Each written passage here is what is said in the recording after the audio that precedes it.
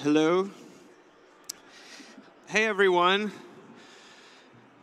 Invite you to take a seat as we get going for our afternoon session. Hope you had a delicious lunch and got to spend some time outside. The fire hose is about to continue spraying all of us. And just before I introduce our next speaker, what's going to happen is we'll have Dell will speak, and then Jason will speak, and then we'll have all of the breakout presenters come up here. So there'll be back-to-back breakout sessions. And I'll ask all 8 people to come up and talk to us about where their session is, what it is, and why you should go. And so that will happen at the end of this. Then there'll be a little break, and then these 2 back-to-back sessions. Just a reminder that if you do feel completely oversaturated, we are recording everything, and hopefully it will all be available in the coming weeks. So if you feel like you missed something, that is the case. The other thing to mention is I spoke with Jacob Smith, and those who are sticking around for Sunday, there was a misprint on the schedule, and the 11 a.m. service, where Aaron Zimmerman will be presiding and Jacob will be preaching, will be happening here. That's correct, right, Jacob? Here in St. George's, not in Calvary. I know it's a little confusing because it's 2 buildings, but it will be happening here. Okay, this next speaker, Dale Campbell, is here with us from Gary, Indiana, which, if those of you who know me know that that's a place very close to my heart because of a certain king of pop who was born there. Be that as it may, I heard Dell speak at a 1517 conference in California, and I was just pinned to the wall and could not believe the power of this man, and I thought to myself, we've got to have him at Mockingbird. And so he serves at a Lutheran church in Gary called St. John's Lutheran Church. He and his wife, Lanita, are here.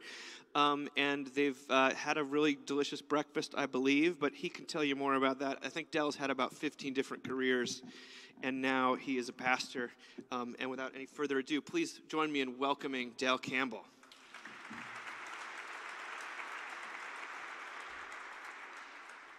Good afternoon, everybody. Is this St. George? Yes? Yes? St. George Episcopal Church, your home away from home until Jesus comes while you're here in New York City. Amen? Praise God, in whom all blessings flow. Now, as he told you, I'm a Lutheran pastor. Yes, I really am.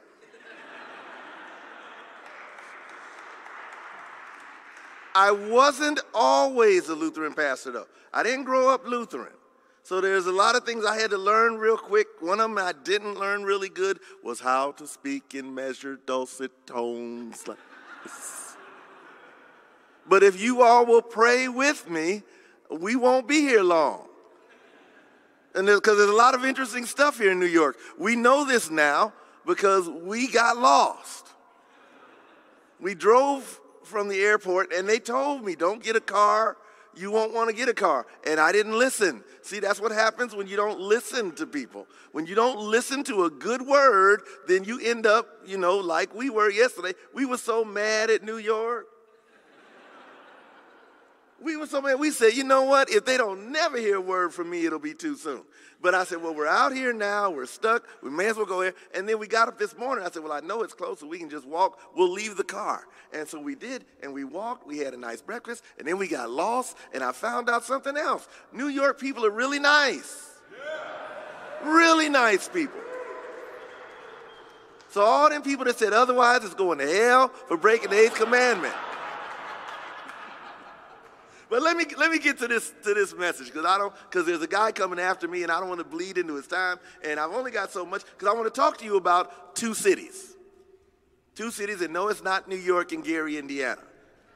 But let me start with this. Like I said, I'm a Lutheran pastor, so somewhere in here I've got to refer to the Book of Concord. Today it's the formula of Concord, Article 11, concerning eternal predestination and the election of God. Now, in my days before being a Lutheran, when I was a Church of God in Christ person, I used to listen to Donald Gray Barnhouse. I used to sneak down into my car, early in the morning, listen to Donald Gray Barnhouse, and he was so cool with that Scottish accent. And that was the first time I'd ever heard anything about predestination and stuff, because culture folk don't know nothing about that. All they know is you better live right, and you let it stay holy, because the first time you say a cuss word, that's when the bus is going to come around the corner and knock you down, and instead of going to heaven, you're going to find yourself in hell because you cussed at somebody on your way to heaven, shouting victory. Anyway, that many are called and few chosen does not mean that God does not want to save everybody. Now, that's a revelation all by itself.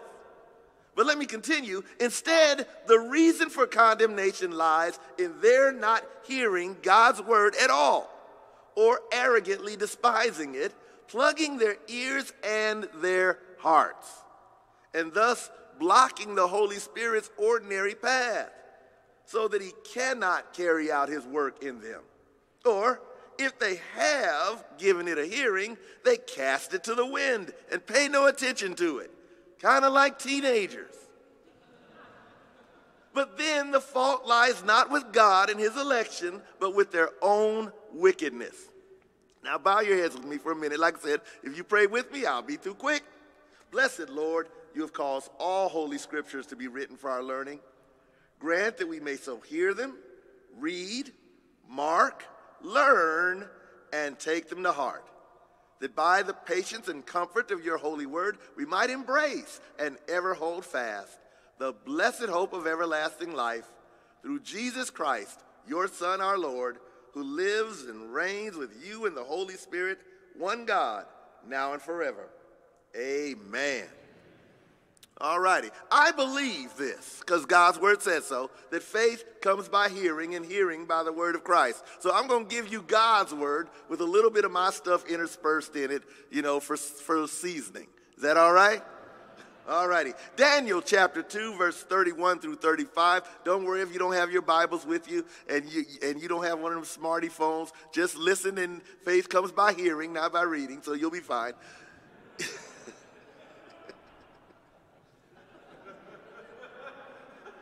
Stop, Dylan. Okay. You saw, O king, and behold, a great image.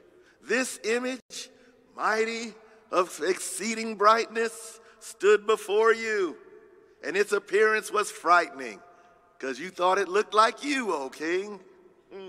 The head of this image was of fine gold, its chest and arms of silver, its middle and thighs of bronze, its legs of iron, its feet partly of iron and partly of clay. And as you looked, a stone was cut out by no human hand, and it struck the image on its feet of iron and clay and broke them in pieces. And then the iron, the clay, the bronze, the silver, and the gold all together were broken in pieces and became like the chaff of the summer threshing floors, and the wind carried them away, so that not a trace of them could be found. But the stone that struck the image became a great mountain and filled the earth. All right, let that one percolate in your spirits a minute while I hit you with one from the New Testament. Revelations 11:15 says, Then the seventh angel blew his trumpet, and there were loud voices in heaven saying, The kingdom of the world has become the kingdom of our Lord and of his Christ, and he shall reign forever and ever. Now, if you love the Lord, say amen to that one. Praise God, from whom all blessings flow. Now, these are two cities that are glaringly identified in Scripture in terms of the rule of God. Jerusalem, Babylon. Both cities are, or were, real physical places where people lived, worked, raised families, had social and economic pursuits, sinned, and died. The former was identified as the focus of God's purpose. The latter, the focus of man's purpose. Now, they each are spiritual centers of two governments. The former clearly identifies itself for what it is, while the other pretends to be what it is not. Chronologically, the two have existed simultaneously since the fall. growing and developing. Eschatologically, one will replace the other. The inevitability of this is certainly known to God, and I suspect, though he will never admit it to those over whom he seeks to rule, to Satan. It is thought by the world that love and hate exist in opposition, but I suggest to you today that this is no more true than it is true that the head and the tail of a coin exist in opposition to each other. I think that in reality, there is only love and hate, each directed in opposite directions as the coin is either properly or improperly oriented. But they're all on the same coin. For those of you that need a little bit of a word picture here, imagine if you love the Yankees, unless you're one of these newfangled folk that just likes to like everything, you hate the Mets. If you say you love them both, you're lying to yourself and to God, and you know better. I know this because I live in the Chicagoland area. I'm a Cub fan. I've rooted for the Cubs since 1968. And there's no way on God's green earth that I would ever put on a black ball cap and say, those are the good guys. Those are the White Sox. They are anything but the good guys because I'm a Cubs fan. But I love the Cubs. And to the same proportion I love the Cubs, well, the only thing left for the White Sox is the other. Psalm 62, verses 11 and 12 says, once God has spoken, twice have I heard this, that power belongs to God, and that to you, O Lord, belongs steadfast love.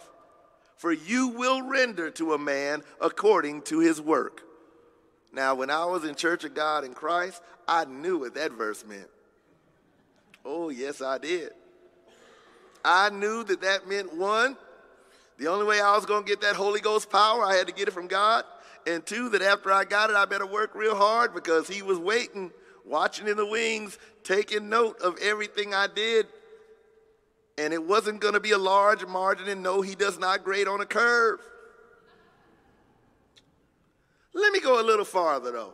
See, if all of this stuff was just stuff I thought up one day, then, but it's not just me. St. Augustine outlived me by a few hundred years. He talked about two cities. Now, I'm just going to give you a little taste of it, chapter 28. Accordingly, two cities have been formed by two loves, the earthly by the love of self, even to the contempt of God. And if you think he didn't know what he was talking about, all you got to do is look around you on any given day on any TV screen. You don't even have to spend the money to go to the movies anymore because you can watch it on Netflix. But the reality is, the earthly, it's focused on love, but it's the love of me. Everything else exists around me, for me, to do to me what I want it to do, or else it is of no value to me. Me is the ultimate sense of what reality is. In other words, for some reason, we live in a time when babies don't grow up, they just get bigger.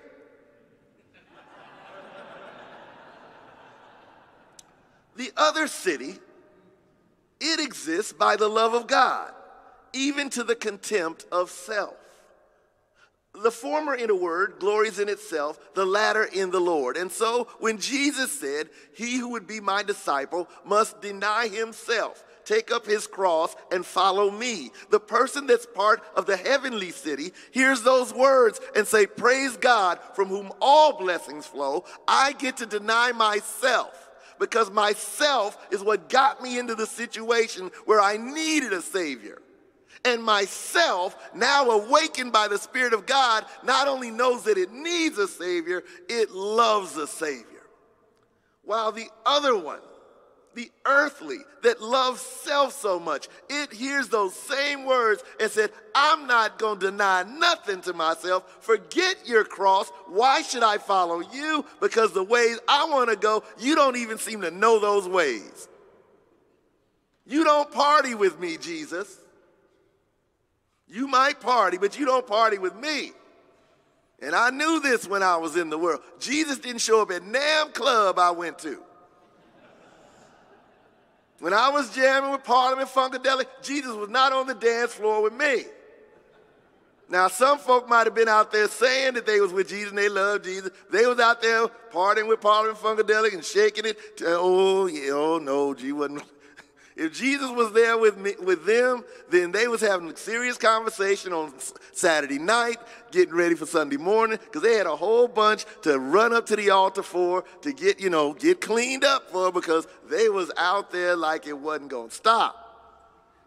The only difference between the two of us is I wasn't faking it. I wasn't lying. I wasn't thinking about him. He wasn't thinking about me. We was each doing our thing in our own place.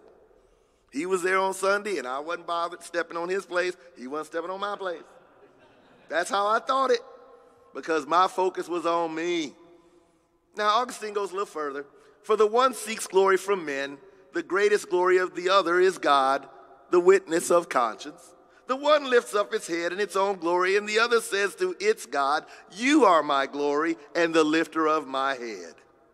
Now, he says some more good stuff, but, I've only got 30 minutes, so you're going to have to read that one for yourself. But the thing is, the end of all of this thinking is certain, as fixed as spinning of the earth upon its axis about every 24 hours, and it's as wrongly perceived as the path of the sun rising in the east and setting in the west. Y'all do know that the sun does not actually rise and, yeah, okay.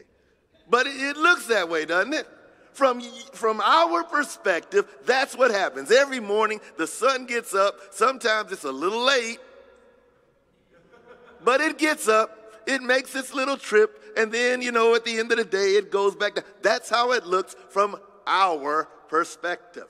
It's only the fact that a revelation showed us the reality that when somebody took a picture and confirmed what some other people had thought, they reasoned it out. They said, well, that can't be right. Then one day, someone went outside of themselves and took a picture, extra nos. They took a picture of the earth and they said, nope, the sun is not the one that's doing the moving.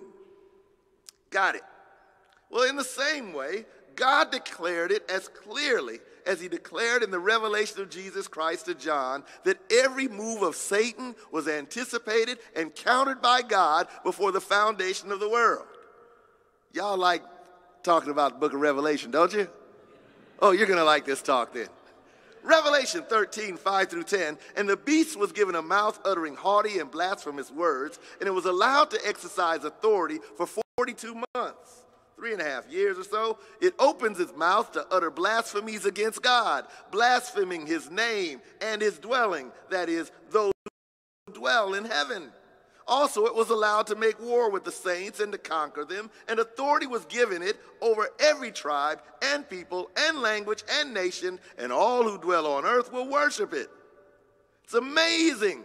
The people in the world inevitably, I don't care if you're talking about the woman who just can't leave alone those bad guys, to the guy who just can't leave them fast women alone, to the businessman that just never seen a shady deal that he didn't want to get involved with, to the politician that couldn't help but cut corners every time there was a corner to be cut, to whatever person you want to fill in the blank. If there's a sin to be committed, every person in the place will find a way to break at least one of them. That is how Satan rolls, and that's how his people roll. And authority was given it. Every tribe, people, language, tongue, yep. Everyone whose name has not been written before the foundation of the world in the book of the life of the Lamb who was slain. If anyone has an ear, let him hear. Now, if some of you out there are King James people, you might have noticed something I did there, because the ESV says that before the foundation of the world applies to the names written. But if you happen to have been reading the King James Version or some others, it would say whose name was written in the Lamb's book of life who was slain before the foundation of the world.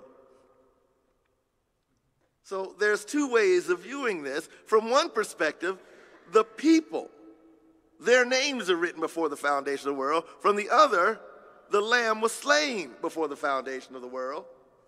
And either one, and I know enough Greek to say, all right, you could get away with either one. You'd be all right. You wouldn't be wrong. And matter of fact, for us Lutheran folks, not that we think Dr. Luther knows everything, but when he was dealing with it, he dealt with it from the perspective of it was the Lamb who was slain before the foundation of the world. In fact, there's a story of a guy named Heinrich Schmiedensteed. That's his name. I'm not making this up. He was getting his licensing exam, so he could be a Lutheran pastor. And they talked about in his licensing, one of the theses that he had addressed, for solely by faith in Christ, once promised, now delivered, the whole world is justified. From the beginning of the world to the end. All righty. Against thesis 20, it is written, from the foundations of the world, the Lamb was slain. Therefore, the patriarchs correctly believed in the proffered Christ. Dr. Luther said, Christ was not in reality slain from the foundation of the world, except in promise only. From this it is evident that all are justified by faith, which lays hold of Christ. Now, that might seem like a subtle thing, but it's not. It's not subtle at all. It's not subtle because the man whom was being examined, by the way, he passed his examination, he gets ordained, and he launched into a very stormy career with perhaps too much vigor, for he was polemic by nature. Born in Lunasburg, he matriculated at the University of Wittenberg on May 22nd, 1524. In 1532, he was made Magister Artium, and the following year, he joined the arts faculty, becoming the dean in 1540. Follow the dates here, because it gets real interesting. Upon receiving his doctor's degree, he was brought by Duke Heinrich of Mecklenburg to the University of Rostock to lecture in theology and to serve as pastor at St. Nikolai's Church. He opposed the Leipzig interim in 1548 strongly, preached openly against Moritz of Saxony, and on the insistence of Moritz was deposed by Duke Heinrich. With a group of followers, he went to the University of Greifswald, where he seemed to have lectured privately and conducted the first Lutheran doctoral examination there. Called to demarcation, he made a frontal assault on the flagrant sins openly practiced and was forced to flee to Holstein. He died in Wismar in 1554. So what? That's what somebody's saying. Why are you giving me all these dates? Well, clearly this guy lived in perilous times. The Reformation in Germany was back and forth, up and down. In fact, most of his preaching career, things were not going good for the evangelicals. The royalty, they were supporting the Pope, and at this point, they had actually gotten the upper hand. He dies in 1554. He died when it seemed his labor was in vain. He was viewed as working against what seemed inevitable. And as a footnote, perhaps, the Protestant princes had won legality for their Augsburg Confession through the religious peace of Augsburg of 1555. And it again became the norm for religious life in most of the areas that Charles had tried unsuccessfully to return to the old religion. By faith, that German preacher stayed the course. He preached the pure gospel when all around him it looked like he was having no impact whatsoever. He dies, he goes to his grave thinking he was a failure for Christ. And 1 year later, just goes to show you, we walk by faith, not by what? Oh, say it like you mean it. Now today, I live and work in a city that exists under a similar tension. Not on religious grounds though, but in terms of what's called social justice. Living in a city that's over 90% black or African American, a place where Black Lives Matter seeks to find a place of relevance. I mean, after all, how can you decry the racist oppression of the man when the man is black like you? As one caller to my morning radio talk show on WLTH AM and 92.7 FM put it, we have been in control for over 50 years. How can we blame the man for what has happened on our watch? Now, in addition, I live in a city that has a large religious presence. And by presence, I don't mean religious pluralism, like Athens with its Areopagus. I mean Christendom, and largely Protestant, if by Protestant you mean Metho-Bapticostalism, or what we Lutherans would simply call enthusiasm. And now, and no, we don't mean because, no. Now, we've won the battle of the Reformation in Gary in that the diocese of Gary is basically a diocese in name only. I think they have one congregation left in the city. So in that sense, we won the battle of the Reformation, but we're poorly represented in terms of confessional evangelical Christianity in both numbers and influence. The church where my mission is based, St. John's Lutheran Church, or Evangelical Lutheran Church, and the church that supports me, Good Shepherd Lutheran Church, are respectively the oldest church in the area and the first Lutheran church that was planted to serve the growing black population in Gary following the second wave of the Great Migration beginning in the mid-40s. Now, as such, in terms of influence, they should have a historic and significant impact in terms of religion and culture. Wouldn't you agree? After all, it's the oldest church. And the other one in a city that's 90% black. It was the first black Lutheran church, and it's right across the street from Gary Roosevelt. And if you know anybody from Gary, they will tell you that Gary Roosevelt is the only high school of any significance. And if you didn't go to Gary Roosevelt and you're black, you ain't nobody. That is partly true, because before, 1965, the only place you could go to high school if you were black was Gary Roosevelt. So if you didn't go to Gary Roosevelt, clearly you didn't exist until at least 1963. Now, they exist actually on the periphery of thought and activities for most of Gary's 69,000 residents. My primary efforts during this past 5-year period have been to try to change that situation by getting the pure gospel and confessional worldview into the public square in as many ways as are available to me. As a result, every morning, Monday through Friday, I'm up at 4 o'clock in the morning to be at a radio station by 6 o'clock to do the news, weather, time, temperature, and traffic, and sports, and then 2 hours talking to people on the phone. No, not about church-related questions per se. It's just a regular AM and FM station, if you will, a secular radio station where we talk about politics and we talk about the school corporation. You know, I'm amazed. In fact, after these 2 days so far that I've been here, I look at how big New York is and how small Gary is. And as big as New York is, the political leadership seems to know how to run a city. And as small as Gary is, they still haven't figured it out. I don't know. Anyway, we do have a school, Ascension Lutheran Christian School. It educates children from kindergarten to grade 6, but it's located just outside of the boundaries of the Gary Community School Corporation.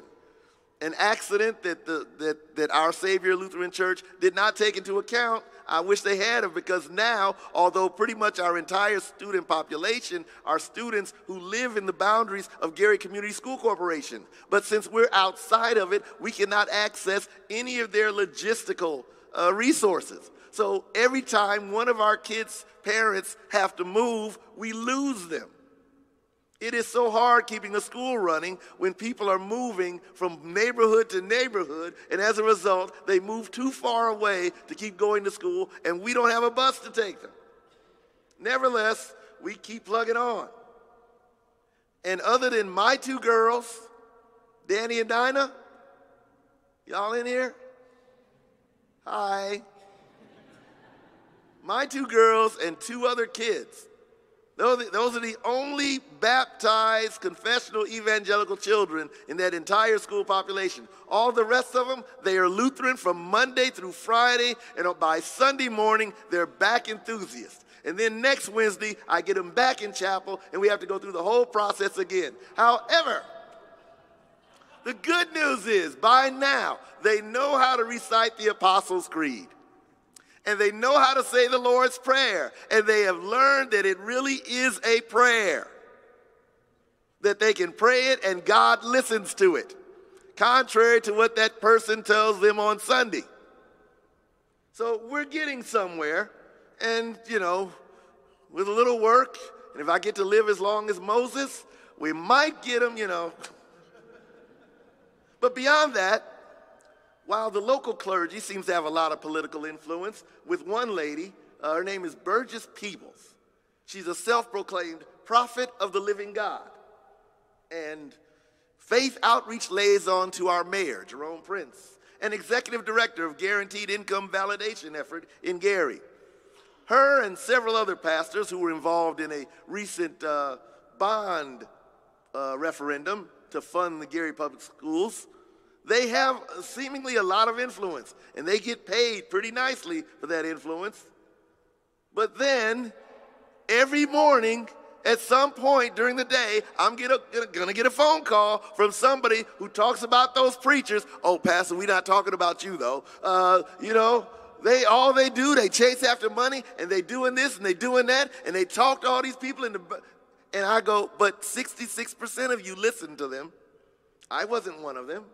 But I'm still having to pay more in my property taxes for the 66% of you that did. And these folk, most of them don't even live in Gary. Silly me, I thought I'm serving in Gary, I'm going to buy a house in Gary. I found out afterward, none of them live in Gary. They were smart. I'm dumb. But at any rate, that is life in Gary. And so these guys have got a lot of influence. They're politically well connected, but that influence does not translate into significant growth for the gospel. And over 50% of the population has no church affiliation, which under most circumstances would have me wetting my lips, rubbing my hands together and saying, boy, it's a wide open field, if it weren't for one little thing. Because to that 50% that's not in a church right now, it's not because they don't know anything about the church. Oh, they know a lot about the church. You do a random poll, they will be happy to tell you how the church is just another of the myriads of hustlers who exploit the pains of Gary's residents for their own political and socioeconomic gain. A guy wrote a book. His name is Brogdon Lewis. It's called Hope on the Brink. And he explored the interplay between church and life in a black community like Gary, Indiana. He said, with her voice trembling and tears in her eyes, she asked me, if God can't do this one thing, what is it all for? Why am I doing this? Now, I'll never forget that conversation. She had a particular need in mind that she prayed and hoped God would meet. But for me, I knew this conversation represented so much more. This unmet need represented a crisis of faith because her church teaches that a believer can confess and stand in faith. Yeah. And that God would answer exactly the way she asked. And she had been waiting for years, but God had not answered yet. Beyond the persistence of her confession and continued sacrificial service to that church, her tears and words betray deeper doubts and fears. And those doubts and fears centered on the reality of her situation that looks like it's not going to change, regardless of the sincerity of her faith. So she asked why. Why is she doing this if God can't grant her this one thing? And as a biblical and religious scholar, he writes, I wanted to say, that is a good question. Maybe we need to talk about your church's understanding of God. But in the moment, all I could do was gently brace her for the prospect that this desire may not be answered, but it doesn't mean that her faith is not in vain. I can't help but wonder if she will abandon religion altogether or leave the church if it fails to meet her deepest need? Or will she continue to go to church and worship with deep fears and insecurities about the efficacy of faith in God addressing the unique needs of blacks in America? It could be Gary, it could be East St. Louis, it could be any place. Because for these people, the existential crisis is not, how can I be justified before a holy God? That's what it was for the reformers. But for them, for this generation, the crisis is, how can God claim to love me when he seems to be indifferent to my pain? A pain that seems to point in our American market economy, in particular to the words of the preacher. Ecclesiastes 10:19, bread is made for laughter, wine gladdens life, and money answers everything. Food, wine, and money would seem to be the answer to many of the plights of a community where median income is about $19,000, but people with acumen or pull can land salaries of $95,000. That's the salary, by the way, of our Calumet Township assessor. The Calumet Township assessor's office exists to meet the needs of poor people who have a family member who died and can't fund the funeral, poor people who just got put out of their home and don't have anyone they can stay with, poor people who, whatever the need is, write it down. And she makes $95,000. So popular is the notion that government is the best hope for economic progress that you're more likely to hear of people launching nonprofits than businesses, seeking grants than building a clientele. And in such an environment, preaching the gospel takes second place to engaging in social activity. One church leader admitted on the air in a phone call, with unintentional irony, that his church was doing a charitable event so that the community can see that we are doing something. I don't even remember what the event was, but the clear loss of any connection between the motivation for that action and the proclamation of the gospel pushed me either toward shock or sarcasm. As it was, I ended the call, knowing that my co-host did not see what I did in that call, even though she even thought that the church is more of a social institution than it was the visible manifestation of God's will for all to be saved. How many of you all understand that particular truth, that that's why the church exists? Yes, there are poor people that need to be fed and clothed and sheltered and all these things. And yes, there are issues of justice and issues of virtue and all these things that exist in the world. But how many of you all understand that above and beyond all of these sins that are in the world, the church exists not to be the bandage over sin or to be the aspirin that takes away the sting of sin, but it exists to be the peculiar manifestation that God wants everybody to be saved. So much so that the only place where the gospel gets preached in all of its purity is in the church. No, I'm not talking about that place where you get together on Sunday and Wednesday night. I'm talking about the people that gather together, the body of Christ that goes about, whether it is those who are exercising the office of the public ministry, people like me who wear them funny collars, or the people who on that day are sitting being fed and nourished and nurtured in that word so that they go out into the world and fulfill their vocations, being the masks of God in their homes, in their schools, on their jobs, in all the various vocations that you all have. Or as Dr. Luther wrote in his small catechism, the mutual conversation and consolation of brothers and sisters. That's how the gospel is spread. So much so that as I had to tell one of my parishioners the other day, sister, that man, a man called her up and asked her, he had just gotten some money. And he asked her, do I need to pay tithes on this? It was a fairly large sum of money, at least for him. And he asked that question, and she was prepared to tell him, yes, and you can give it to St. John's. And I said, did you tell him that? She said, well, I was getting ready to, but I wanted to call you first. I said, I'm so glad you called me first. Don't you tell him that. Tell him. In fact, first of all, if someone asks you a question like that, ask them why. Write that down in your notebooks. If someone asks you a question that's outside of their wheelhouse on spiritual matters, on biblical matters, write this down. Ask them why. Because I guarantee you, for the person whose normal conversation is not about the church roles, it's not about the church budget, it's not about the ministry, if they're asking you a question about funding the ministry, they've got a reason. And you need to know that reason before you answer that question. It's sort of like another question that seems to be of no big deal. When they ask it, you think you already know the answer. Is it wrong to have an abortion? And you might think you already know the answer to that. But before you answer that question, if it's a young lady, ask her why she wants to know. If it's a young man, ask him why he wants to know. Because he might be the young man who decided he couldn't wait and convinced his girlfriend that if she loved him, she couldn't wait. And she loved him, so she didn't wait. And she loved him some more. And so when he said, we don't need to worry about anything because I can't get that. And then so she listened to him. And then now she's discovered he lied. And so now he comes to you saying, is it wrong to get an abortion? So he can go back to tell her.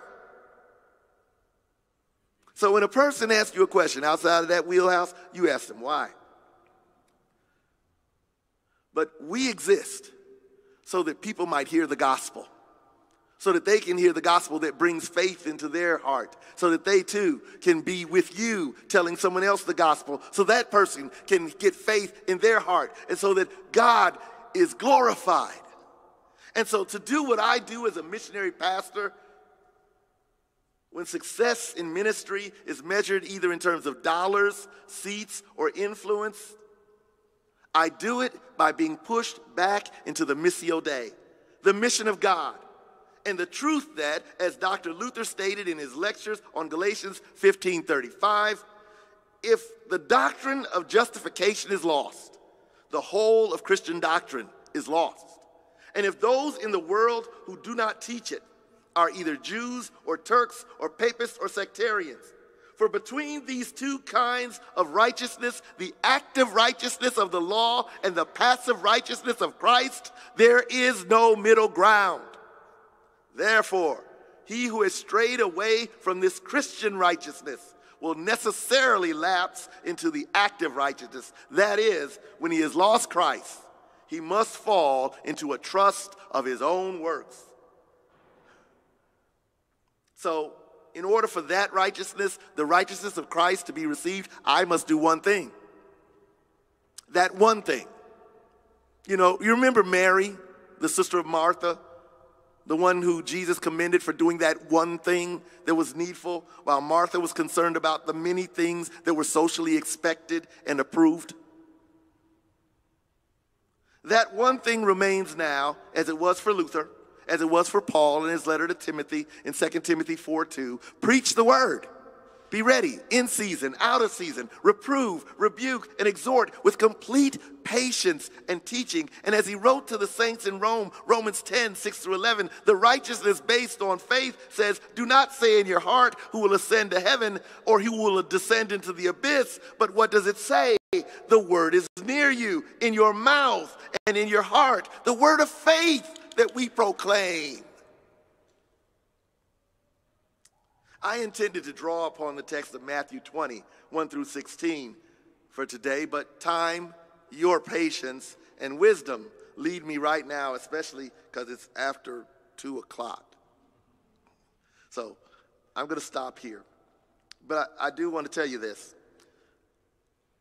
In addition to the lesson that many who are first will be last, and many who are last will be first, there's another lesson. Maybe you missed it, but if you check in the footnote of your Del Campbell study Bible, you'll find it written, let it suffice to say that our Lord is still looking for workers, and those who are standing in the place of his seeking are still available and willing, while those who have lost interest will drift away, as it is written.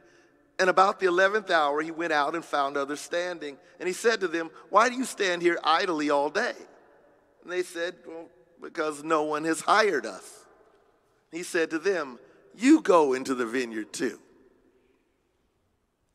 John sees the Lord in the Revelation standing in the midst of 7 lampstands, which stands for the 7 churches in Asia Minor. And in like manner today, I see the Lord. Now, I'm not talking about a mystical thing. I'm talking about a fact. Christ is in our midst because he said, I'll never leave you, nor will I forsake you.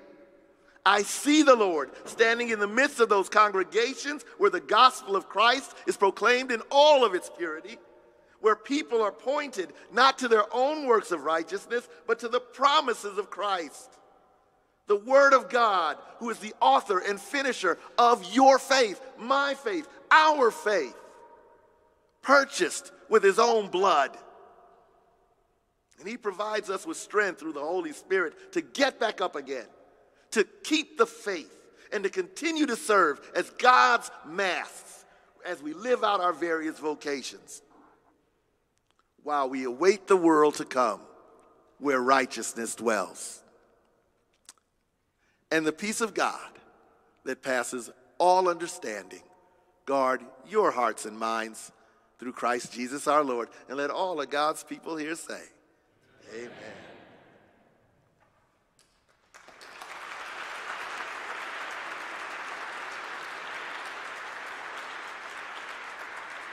And for my next trick, I'm going to ignore that drum set there, which is so calling my name.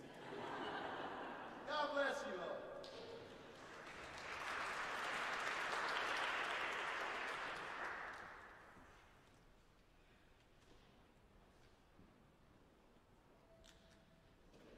Right at it.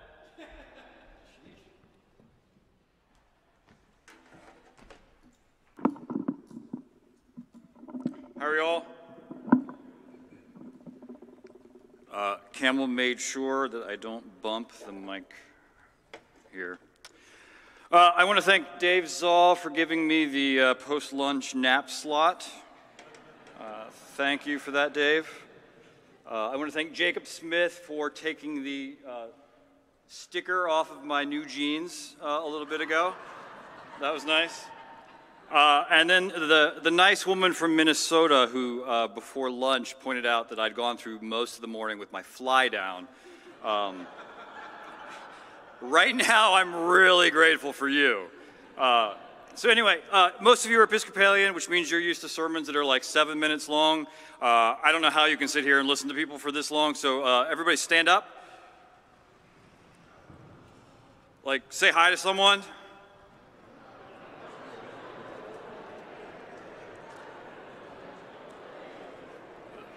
Oh gosh, that was a mistake. All right, now sit down. You're so obedient. Stand up again? No, I'm just kidding. Will you pray with me?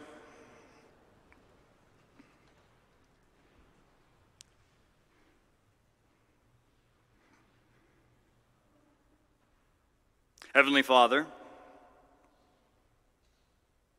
on account of your Son and through your Holy Spirit, help us to rest in your grace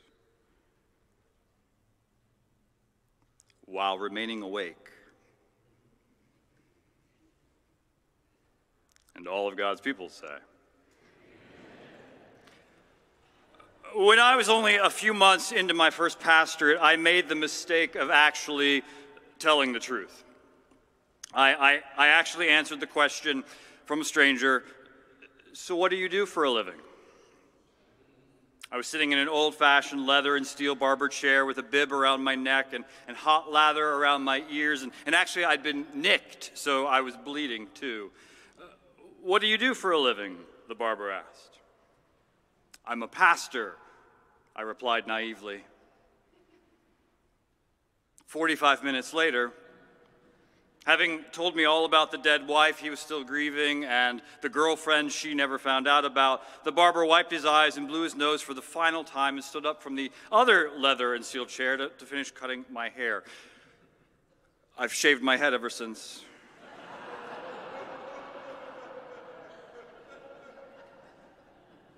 I know better now.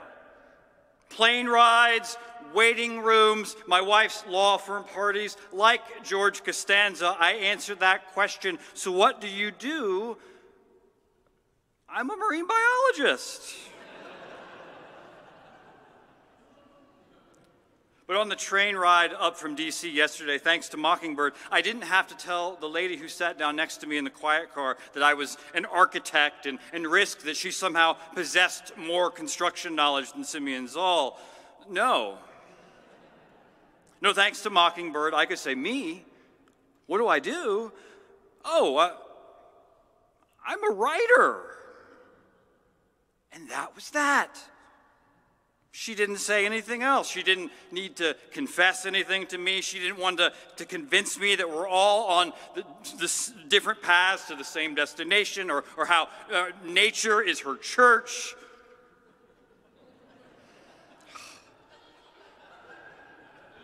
She didn't bludgeon me with a litany of the church's many sins. She just nodded, and she didn't say another word.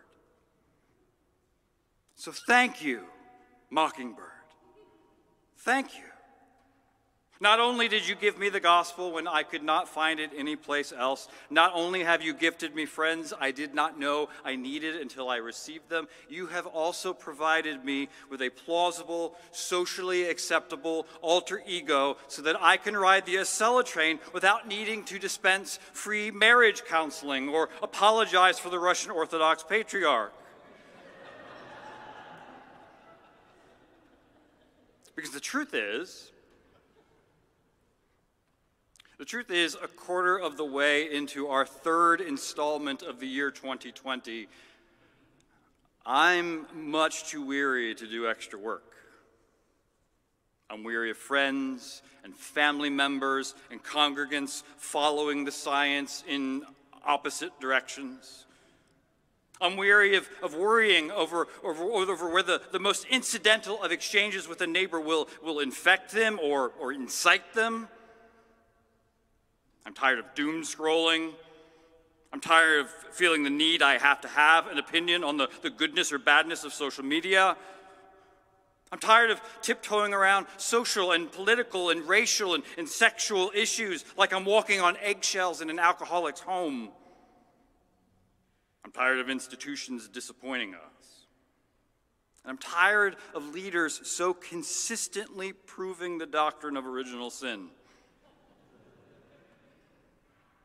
But mostly as a pastor, as a Christian, I'm exhausted from thinking that the future of the church is my responsibility. That it's on me to get the gospel right so that my hearers will get the gospel out. That it's on us to make the world a better place. That it's on us to make history come out right in the end. And as a pastor too, I am tired of hiding my own family drama and problems from my church so we can just do the next thing. Like Bilbo Baggins, I feel like butter scraped over too much bread. I'm weary. In the midst of life, we have been in death these last 2 years. From where shall our help come? Whence comes hope for our wither? Oddly, I think we can find hope in a terrifying little story Jesus tells on his way to getting himself crucified. It's part of Jesus' temple tantrum. Jesus, you know the story. Jesus, without the benefit of a seminary education, is in the temple preaching. This place is supposed to be a house of prayer, but you've turned it into a den of robbers, he screams. And look, with all your tight sphinctered, keeping up appearances piety, you've pushed all the people with actual biblical problems, the poor, the blind, and the lame, you've pushed them to the margins. And you money changers, Jesus says, you call that a fair price for a goat? Pause for laughter. Exactly what part of the commandment, Jesus says, exactly what part of the commandment is unclear to you? I have seen fair prices for animals in airport food courts. Good Lord, toddlers with dirty diapers and babies at the breast, Jesus says, could do church better than the lot of you. And just to drive the point home, Jesus offers his listeners a sermon illustration. Jesus takes an ordinary, innocent fig tree that, so far as we know, never did anything wrong to Jesus. Jesus takes a fig tree, and Jesus gives it the stink eye, and he hollers with his outside voice, "May no fruit ever come from you again." And the fig tree, the Gospels report, withers all at once. In response to his arboreal assault and battery, Jesus' listeners start in on his bona fides. Just where in the blank does he get off like that?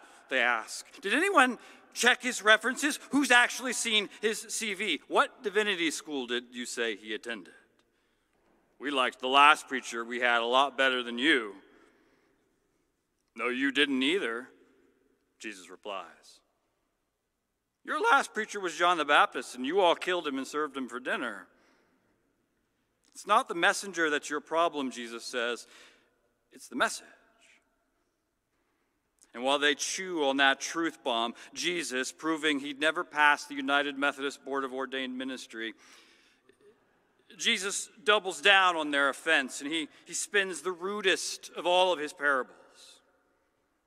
Once upon a time, Jesus says, once upon a time, before he bought Twitter to save democracy, Elon Musk bought up some land in Napa because he fancied himself a vinter one day after he'd cashed out his stock options and retired. When it came time for harvesting the grapes, the vineyard owner sent some interns up north with a message, and darn it, if the fruit pickers didn't beat one, kill another, and stone one more. The rich guy, though, he's an odd one, Jesus says, as the parents in the pews all cover their children's shocked and scared ears. The owner of the vineyard, Jesus says, doesn't react the way you might expect. He doesn't call the police. He doesn't cancel them on Twitter. He doesn't talk to Oprah about it. Instead, he doesn't even take a helicopter up to Napa to take matters into his own hands. No, he hands over another message and sends another company car full of overachieving interns to the vineyard. But the fruit pickers do the same to them too. They zip tie them to the grapevines, Jesus says, and beat the life out of them. Fool me once, fool me twice. Would you believe this fat cat didn't learn this lesson with these rotten, no-good workers? Seriously, he tells himself, if I give the message to my son, if I send my son up there, surely they'll listen to him. And as soon as they hear the kid's car coming up the gravel drive, the fruit pickers look to each other and say, this AWOL vineyard owner is never going to come around here. If we off his son, we can have this place to ourselves. So they take him across the property line and they kill him. Now, Jesus says to his listeners, what do you reckon this father will do when he learns they've murdered his son in a shameful fashion and left his body in the brush, forsaken like trash? Messenger after messenger. What do you guess this father will do after they've killed this ultimate message bearer?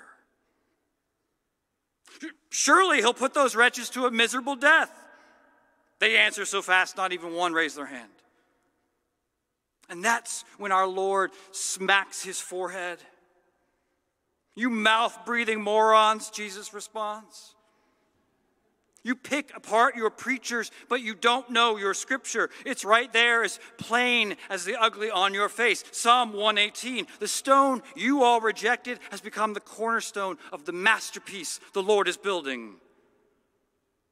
In other words, in light of what God's determined to do, all our refusals and rejections are only provisional. I've made a decision for Christ, we say. No. God has made a decision for you in Jesus Christ. And sooner or later, by hook or by crook, God's going to pull it off.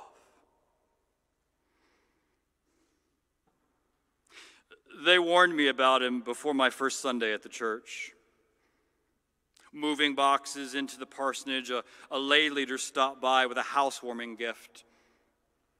Watch out for old Les Norton, Steve said. His bite is worse than his bark. Les, I repeated the name. Well, how bad is his bark? It's like one of those neighborhood dogs that makes you glad you don't keep a gun in the house, he said. You got a picture? How will I know him, I asked. Trust me, he'll introduce himself, Steve said. Les was short and bald and wiry, the kind of geezer you picture in a tight white tank top with patches of hair on his shoulders and A1 stains on his tummy. In 14 years, I never learned whether he shouted because of his hearing loss or his general demeanor. My first Sunday at the church, greeting people in the narthex after I delivered the message, Les refused my outstretched hand, and he crept up close to me, looking me over like a dermatologist. I got absolutely nothing out of your sermon, preacher. It hurt a little, being my introductory Sunday and all. But like a good United Methodist pastor, I quickly pivoted into my best mode of non-defensive defensiveness. Bless your heart, I replied. He narrowed his eyes and he sucked at his teeth angrily. Look, I said, there's an unnecessary war going on in Iraq. Maybe the Holy Spirit had better things to do today than speak to you.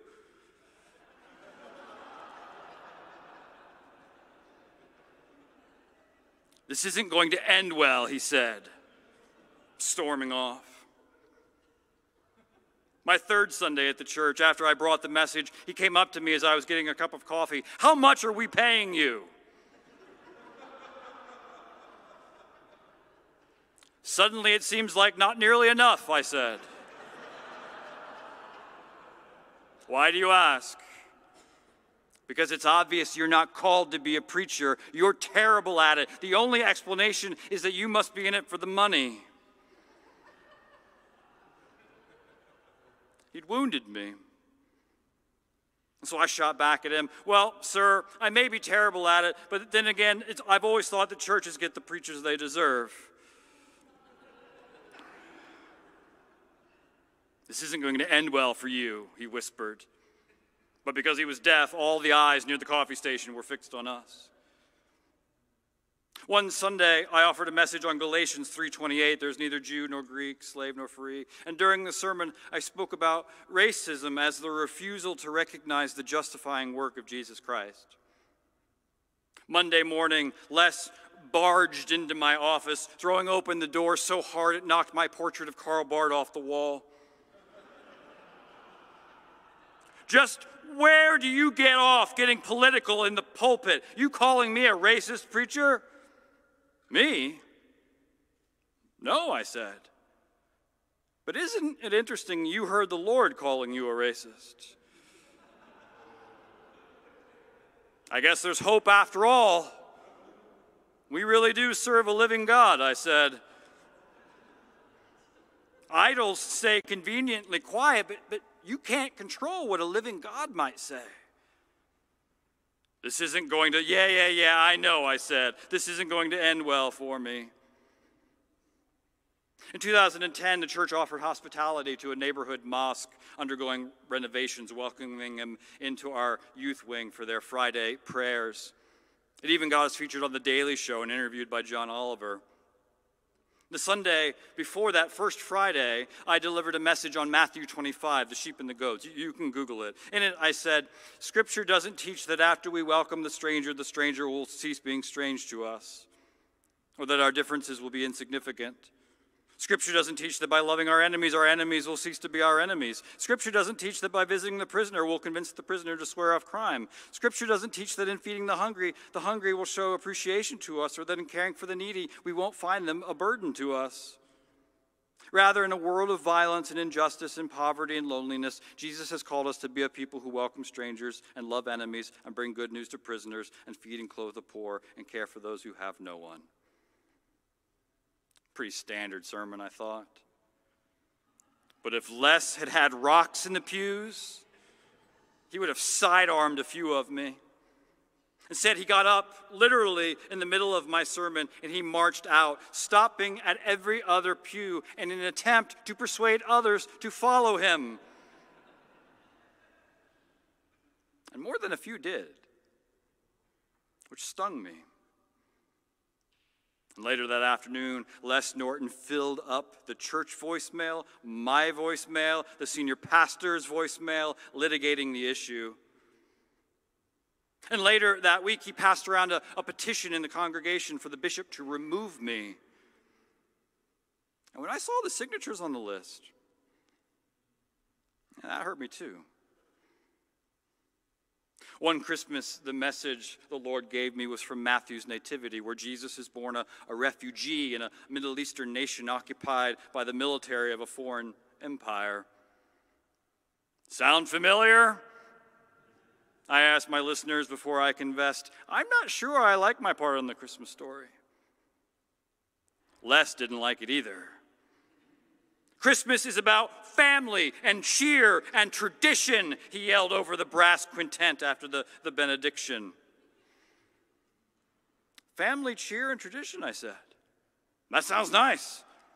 I like family, cheer, and tradition. I don't know why the Lord didn't say anything about any of those things, but I do like them.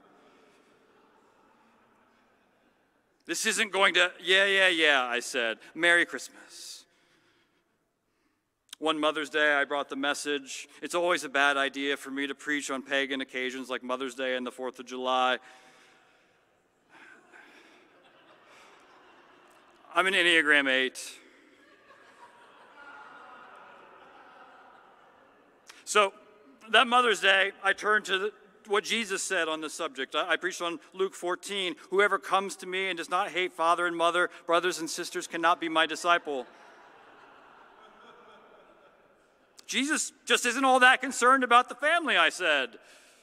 Of course, mothers and fathers love their kids. Their kids look just like them. That's narcissism. That's not discipleship. Jesus is after creating a different kind of family, bound not by blood, but by baptism, I said. I didn't expect anyone really to like the message, but I certainly did not expect Les Norton to challenge me to a fist fight in the fellowship hall. Absolutely true story. You can ask my wife. You can text her now, 540-460-8583.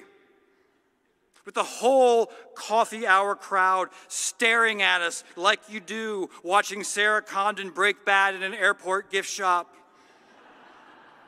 With everyone staring at us, Les poked me in the chest and challenged me to fight him. He then dropped to the floor and did 12 push-ups to prove he was up to the task of making things end badly for me. Before one of my denomination's interminable and expensive arguments on sexuality, I brought up the topic in a message, a pretty vanilla sermon. Les later harangued me in a church council meeting, attacking me for being too grace-centric and hollering about how my sloppy agape would ruin his grandchildren. One of these days, he pointed at me, smiling sarcastically, it's not going to end well. It wasn't until Les's funeral that I discovered that one of his sons had never come out of the closet to him. Now for that idea that Simeon says we shouldn't dwell too much on. In the ancient church, Roman persecution provoked an ecclesiastical debate over the efficacy of sacraments performed by preachers who had recanted their faith in the face of torture. Does the Eucharist, for example, depend upon the preacher's strength of faith or moral integrity in order for it to be a means of grace? With St. Augustine, the church answered in the negative with the Latin phrase ex opere operato, by the work worked. That is, the sacrament remains an effective means of grace, because it is not the preacher at work in the sacramental work. It is the living Word of God. It is the living Word of God that is effective and creative, attaching itself to water and wine and bread and the unimpressive, inadequate words of a preacher. From his jail cell, the Apostle Paul admonishes Timothy that the only thing a preacher of the gospel has for which to be ashamed is in poorly handling the word of truth. That's it. Tell me in the narthex that the sermon didn't make you feel good or give you practical help for Monday. I won't take offense. Say I stepped over the line with a joke or a story that didn't land. Okay. There's always another Sunday. Fire off an email and accuse me of being a liberal or a conservative, and I get both every week. Go ahead. It's no sweat. I won't give it 2 seconds worry. I can take the hits. After all, Jesus says he's got a cross that'll fit my back just fine. Gripe until your fingers cramp up. I will sleep just fine. But tell me I haven't handed over the unfettered word of God. Tell me I haven't delivered the message, and I should be ashamed of myself, Paul says. God is so unassuming in the world, Karl Barth says, but so revolutionary in relation to it.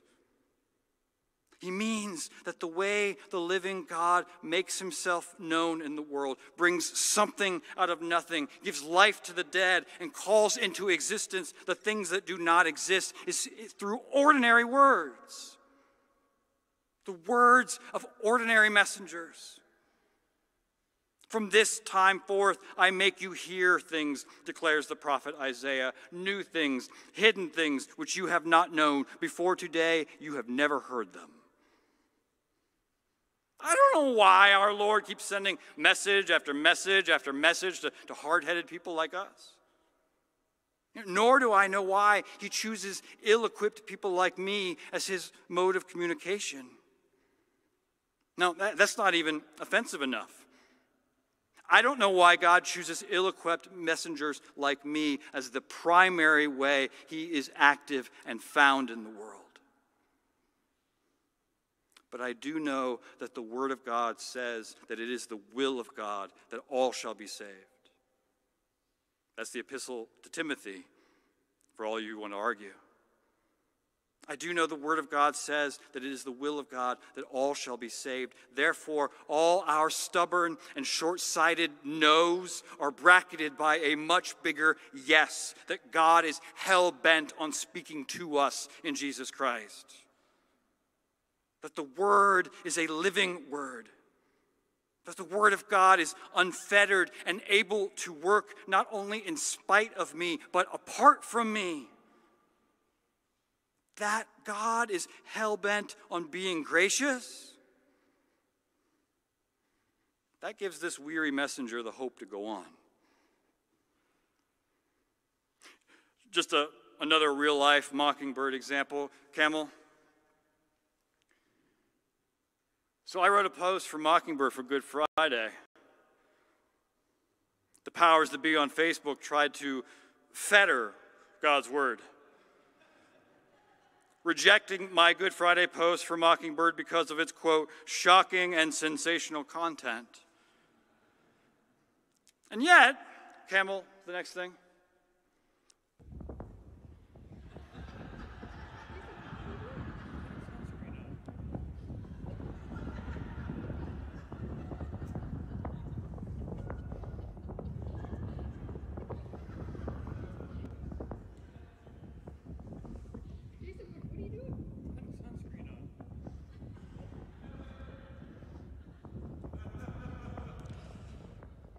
Somehow my vacation video from the following week was not deemed too shocking or sensational.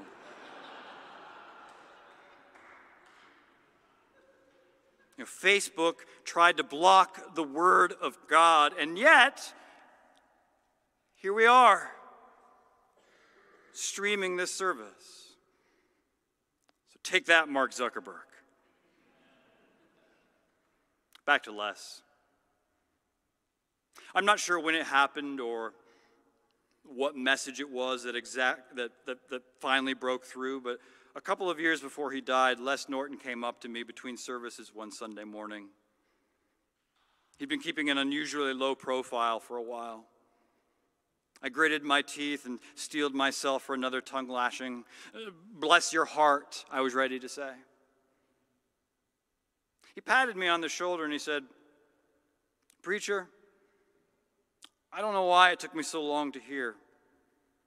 But now, some days, the only thing saving me from complete despair is whatever word the Lord's bringing through you. It's a testament to the depth of our sin that we make the wicked tenants the subject of Jesus' parable. You know, for that matter, as Robert Capon points out, we get so preoccupied with the supporting cast that we misname nearly all of Jesus' stories. The parable of the prodigal son. No, it's not about the rotten kid's brother. It's about the father who's already forgiven his children before either of them has done an ounce of repenting. The parable of the lost coin. No, it should be called the parable of the crazy lady who is willing to turn over her whole house for a single worthless nickel. The parable of the lost sheep. Nope. It's really a parable about a shepherd who refuses to abide by our expectations for good and responsible shepherding. We're so wrapped up in ourselves, we miss the main character. You know, in Jesus' parable, Jesus credits the vineyard owner with a whopping 8 verbs. It's not the vineyard owner who's fooled again and again and again. It's every one of us who think this parable is about the wicked tenants. It's about the owner with a capital O. It's about the ridiculous patience of God and the gracious persistence of his word.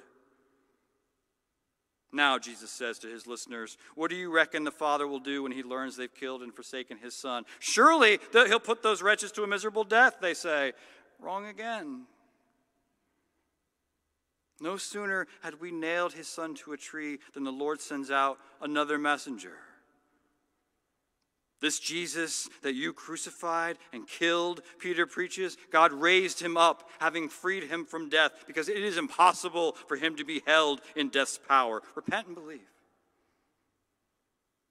Ours is a loquacious God,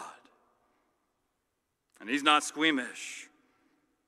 There is no body count the Lord's not willing to rack up in order to be in conversation with you. Which, as grisly as it sounds, is good news. It's the good news that the good news is not your burden to bear alone. We really can rest in his grace because ultimately the gospel is his work, not ours. I held Les just before he died. God, I'm so thirsty, he said, like Jesus on the cross. Life almost always ends in all too human a fashion. While Les lay in his bed, agitated and thirsty, his wife sat in a lazy boy in the adjoining room, the television blaring, watching the John Wayne movie Rio Bravo or Rio Lobo. I'm not sure which one. They're both the same movie, I think. Paul Zoll can explain the differences. He was in bed, dying. His wife is watching the John Wayne movie. And knowing that his time was drawing short, he was scared about what came next. What do you think the Lord will do? He panicked. What do you think God will do with me? Haven't you listened to any of the messages I asked? You've been baptized. You're safe in his death. It's going to end well for all of us. Say it again, he said. Say it again. And though I did not want to, though I was exhausted and weary, I felt compelled. Friends, Christ is risen. Ours is a living God whose word can work what it says. For those like me who are dead tired, that's good news and a reason to hope. Offered to you in the name of the Father, and of the Son, and of the Holy Spirit. Amen.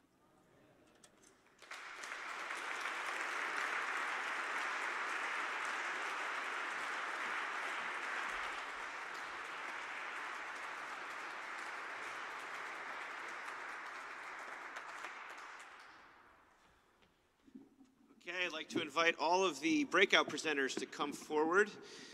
We'll start with the first block and then do the second block, but you guys can all come forward at the same time.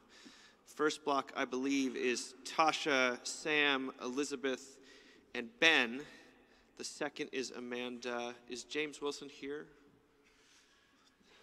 That's so-and-so. Adam and, anyway, I should probably have the program. So Sam, why don't you go?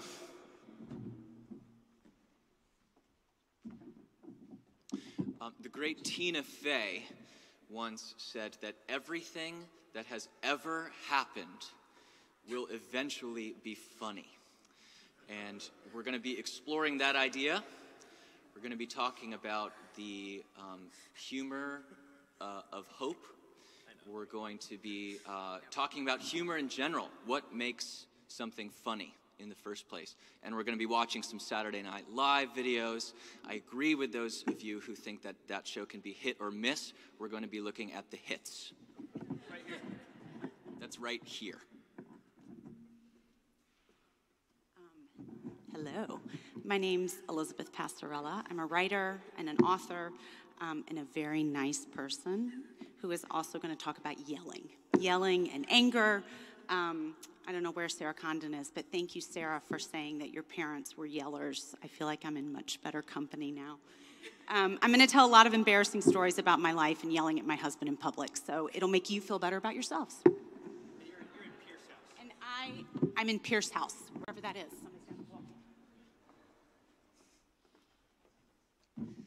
So clearly, our son was not paying attention to us when we told him we were coming up here, and he needed to stay put.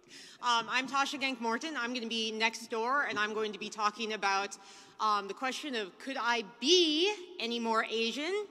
And the answer is most definitely.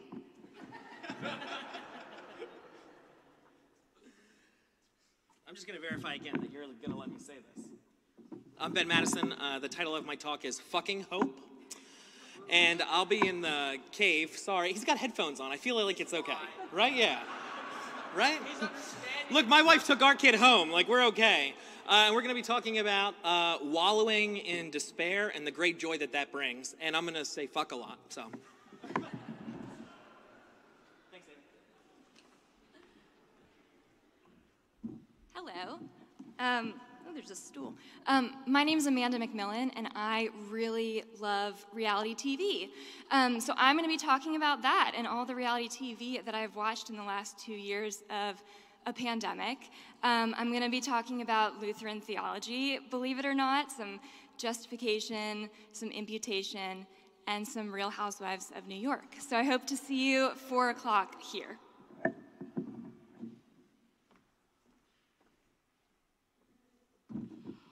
My son is understanding instructions not to repeat what Daddy says.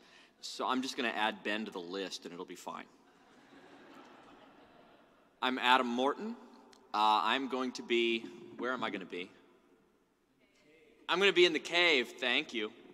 I am going to be in the cave talking about, political polarization, culture war, not deeply into that, but actually the deep theological waters under it, which are two conflicting and at war visions of the law and how they are operative, and ultimately the very good news that God is not the law.